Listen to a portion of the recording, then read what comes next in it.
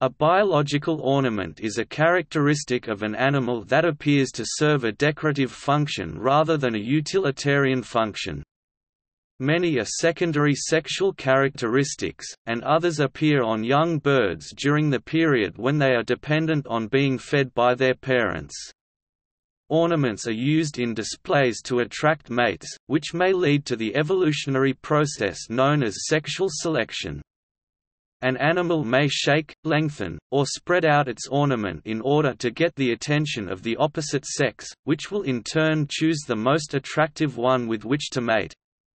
Ornaments are most often observed in males, and choosing an extravagantly ornamented male benefits females because the genes that produce the ornament will be passed on to her offspring, increasing their own reproductive fitness.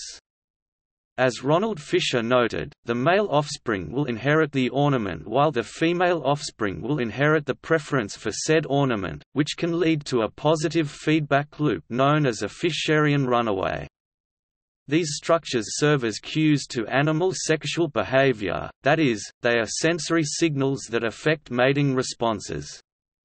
Therefore, ornamental traits are often selected by mate choice.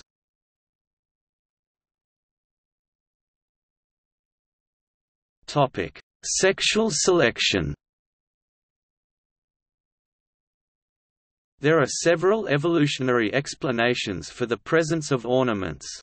Darwin was the first to correctly hypothesize that sexual selection by female choice was responsible for the evolution of elaborate plumage and remarkable displays in male birds such as the quetzal and the sage grouse. Sexual selection is selection acting on variation among individuals in their ability to obtain access to mating partners. In his book, The Descent of Man, and Selection in Relation to Sex, written in 1871, Darwin was perplexed by the elaborate ornamentation that males of some species have because they appeared to be detrimental to survival and have negative consequences for reproductive success. Darwin proposed two explanations for the existence of such traits: these traits are useful in male-male combat or they are preferred by females. More recently, many alternative theories of sexual selection have been proposed, many of them centered around the idea that elaborate male ornaments allow females to assess the quality of a male's genes so that she can ensure that her offspring get the best genes, health, physical vigor, etc. In 1975, Amos Zahavi proposed the handicap principle, which is the idea that elaborate male ornaments are actually a handicap and that males with such ornaments are demonstrating their physical quality by showing that they can survive despite having such a handicap. Potential mates know that the ornament indicates quality because inferior mates could not afford to produce such wastefully extravagant ornaments. More specifically, ornaments may indicate the underlying genetic quality of the male. For example, in peafowls their tail size and symmetry is largely dictated by genetics. In other words, each peafowl grows the best tail they are able to, and only those with the highest genetic quality can produce the most impressive tails. The tail of a peafowl is an honest signal for the female in determining the health status of a potential mate. In 1982, William Hamilton and Merlin Zook proposed that male ornaments may enable healthy males to advertise the fact that they are free of diseases and parasites, a theory that is now known as the bright male hypothesis. According to this hypothesis, if an animal was diseased, it would not be able to grow such beautifully colored plumage. Since disease is a major source of juvenile mortality, females would choose the males with the most elaborate ornaments to ensure that they will have healthy offspring.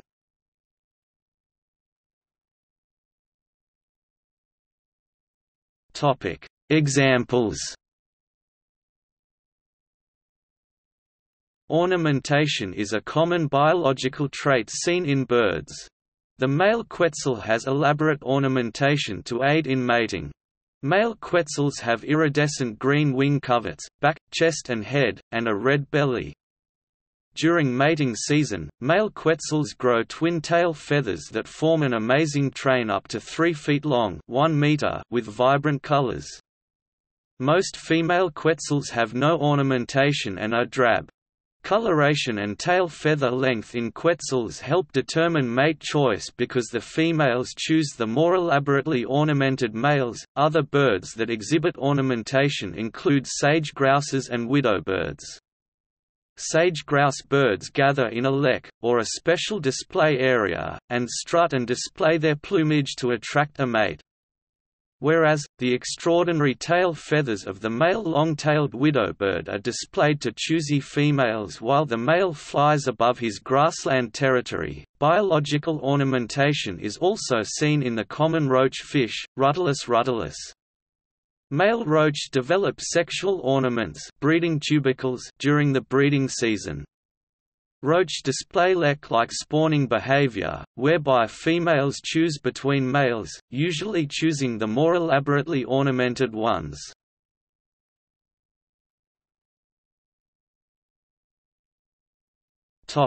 Alternate functions.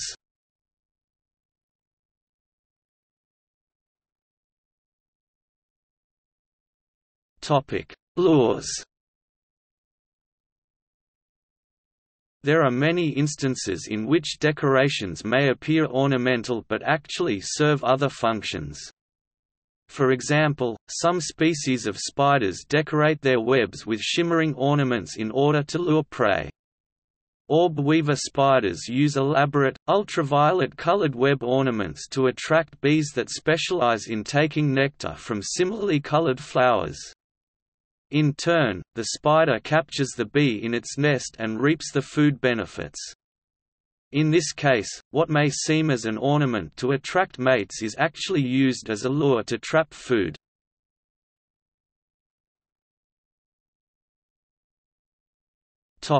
Armaments. Armaments are anatomical weapons which have evolved amongst species whose males compete intra-sexually for access to females. Armaments are used in direct contests for the opportunity to mate or for the resources needed to attract mates. These weapons such as tusks, antlers, horns, spurs, and lips increase success in rivalry among competitors to gain or maintain dominance, control a harem, or obtain access to territories. Examples of animals that use armaments to compete in battle against rival males include deer and antelope, scarabid, lucanid, and cerambycid beetles, certain fish, and narwhals. A buck in peak physical health will shed his antlers later than a weaker buck. Antlers harden just before the breeding season and drop off afterward, and they only occur in males except in caribou. Antlers are used extensively for fighting and ritualized antler-to-antler shoving matches.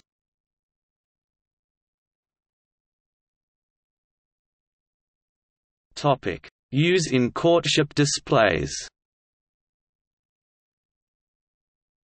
Biological ornaments are used in courtship displays in many species, especially insects, fish, and birds. A well-known ornament used in courting displays is seen in peafowls. Male peacocks spread and shake their tails to attract and impress potential mates. Peahens choose the peacocks with the largest number of eye spots on their tails, because only the healthiest peacocks can afford to divert energy and nutrients towards growing expensive and cumbersome plumage, as explained by the handicap principle. More elaborate ornamentation increases the likelihood that a male will mate and has been shown to affect survival of their offspring.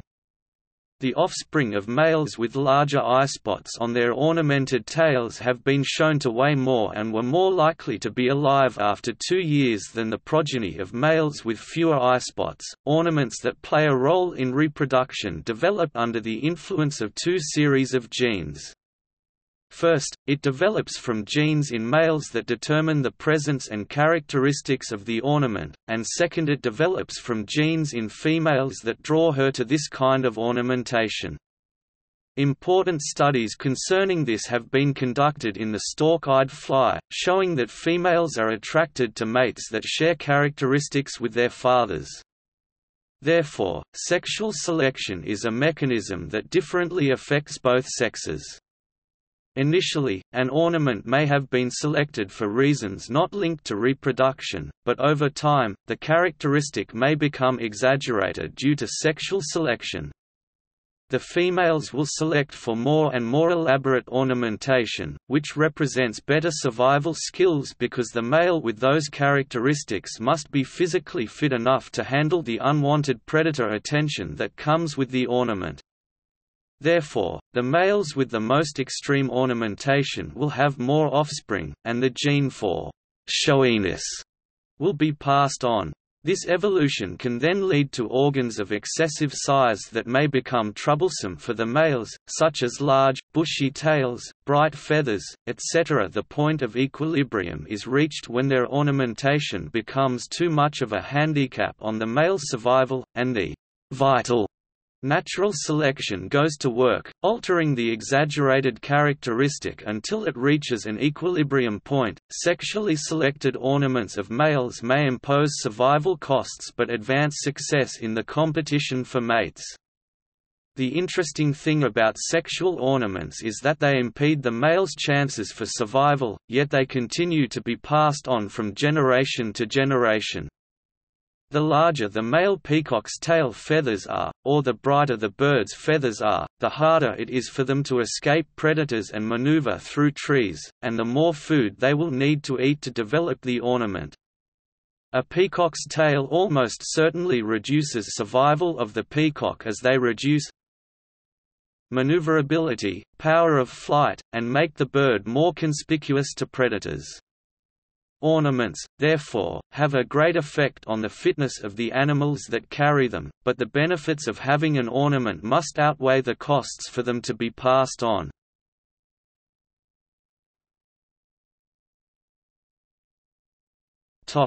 Parental favoritism in nestlings.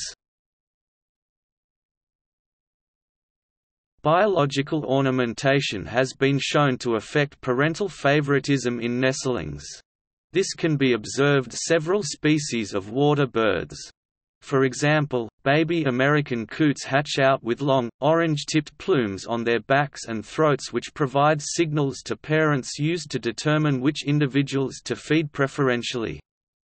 In experiments in which ornaments have been physically altered on baby coots, elaborate ornamentation has been proven to be beneficial to young offspring. Ornamented individuals received more frequent feedings from parents. Therefore, the relative growth rates of ornamented chicks were much higher compared with the experimentally altered chicks.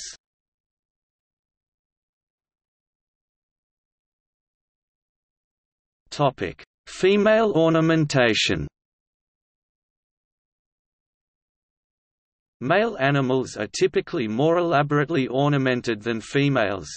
The classic sexual selection theory notes that because sperm are cheaper to produce than eggs, and because males generally compete more intensely for reproductive opportunities and invest less in parental care than females, males can obtain greater fitness benefits from mating multiple times. Therefore, sexual selection typically results in male-biased sex differences in secondary sexual characteristics, which are non-reproductive body parts that help distinguish between sexes in a species. Female ornamentation has long been overlooked because of the greater prevalence of elaborate displays in males. However, the circumstances under which females would benefit from honestly signaling their quality are limited. Females are not expected to invest in ornamentation unless the fitness benefits of the ornament exceed those from investing the resources directly into offspring. An example of a scenario in which female ornamentation occurs is in the pipefish. Within this species of fish, sex roles are reversed so the male is responsible for the postzygotic care. Accordingly, females must compete for access to male parental care. Thus, females have been selected for ornamentation as the benefit of producing the ornamentation, namely male paternal care, outweighs the costs, such as the energy requirements. Most notably, their venter becomes more colorful during breeding season. Males tend to prefer females with more colorful venters, with research showing that there is a positive association between this ornament and the condition of the female. As this ornamentation reliably indicates mate quality, it can be considered an honest signal. In the Phalaropes and the Eurasian dotterel, females are more brightly colored than males, and it is the males who are primarily responsible for parental care. It has been proposed that when females gain direct benefits from mating, females may instead be selected for ornamentation that deceives males about their reproductive state. In empidid dance flies, males frequently provide nuptial gifts, and it is usually to only the female that is ornamented. Female traits in empedids, such as abdominal sacs and enlarged pinnate leg scales, have been suggested to deceive males into matings by disguising egg maturity.